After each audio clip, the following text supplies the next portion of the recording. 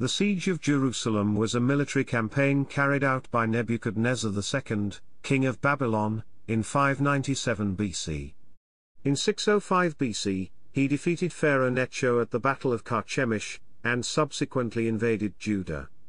According to the Nebuchadnezzar Chronicle, King Jehoiakim of Judah rebelled against Babylonian rule, but Nebuchadnezzar captured the city and installed Zedekiah as ruler.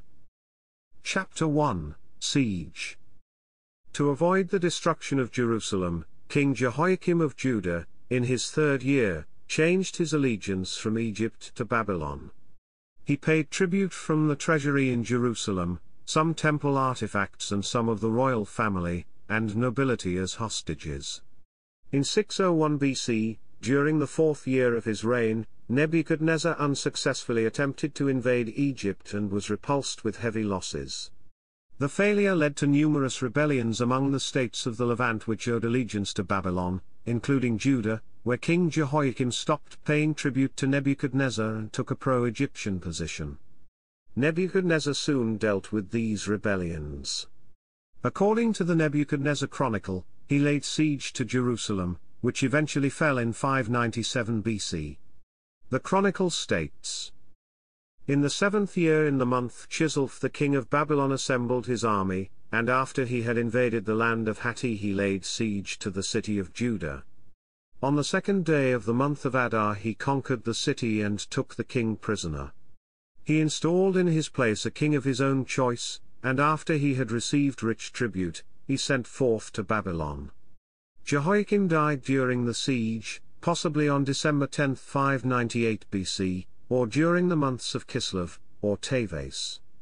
Nebuchadnezzar pillaged the city and its temple, and the new king Jeconiah, who was either 8 or 18, and his court and other prominent citizens and craftsmen, were deported to Babylon.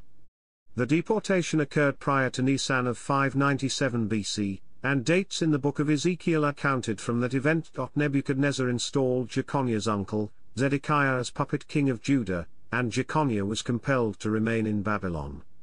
The start of Zedekiah's reign has been variously dated within a few weeks before, or after the start of Nisan 597 BC. Chapter 2, Chronological Note. The Babylonian Chronicles, which were published by Donald Wiseman in 1956, establish that Nebuchadnezzar captured Jerusalem the first time on March 16, 597 BC. Before Wiseman's publication, Artila had determined from the biblical texts that Nebuchadnezzar's initial capture of Jerusalem occurred in the spring of 597 BC, but other scholars, including William F. Albright, more frequently dated the event to 598 BC. Chapter 3, Biblical Account. The siege is described in 2 Kings 24:10-16 in the Old Testament. The deportation was the start of the exile and of the Jewish diaspora.